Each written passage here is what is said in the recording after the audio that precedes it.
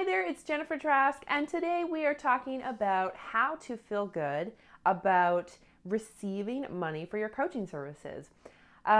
So I decided to do this video because I talk to a lot of coaches, and whenever I give them this example, it's like this weight tends to come off their shoulders, and I think it's just because they haven't looked at it from this angle before. So I wanted to give you this example that I tend to give a lot of people, something really simple to help you see the value in your coaching. So there's something in the business world that we call price juxtaposition, and essentially it's like understanding, like, I could spend my money on this or I could spend my money on that. And one of the things I always tell my coaches is,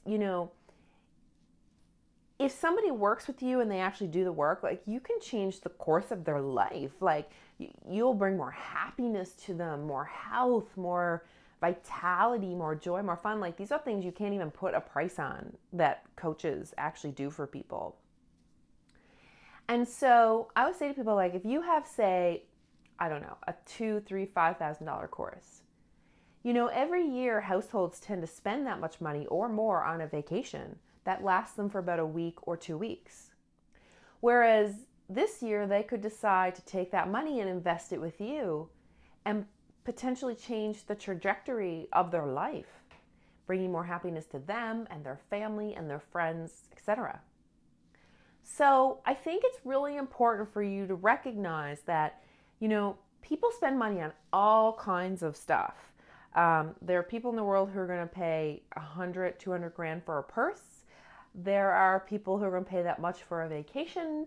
They'll pay lots of money for electronics. Like there's just so many experiences and so many things you can spend your money on. And I think it's really important to be able to recognize how valuable your coaching can be when someone chooses to invest their money in you versus something else, whatever that is for them.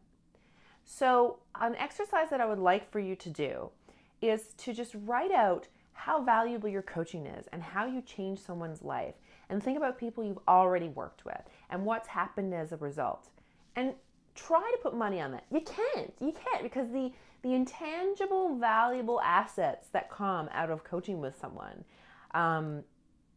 usually tends to be emotion and health and all these things, and you just, there's no price tag that you can put on that stuff, right? It's amazing. So by doing this list of all the amazing things that you bring to your clients, I want you to realize, oh my God, like, that is worth not going on a vacation, or that is worth not upgrading that siding on the house this year, or whatever people spend their 2, 5, 10 grand on. Because most of the time people do have the money, they're just spending it in other ways.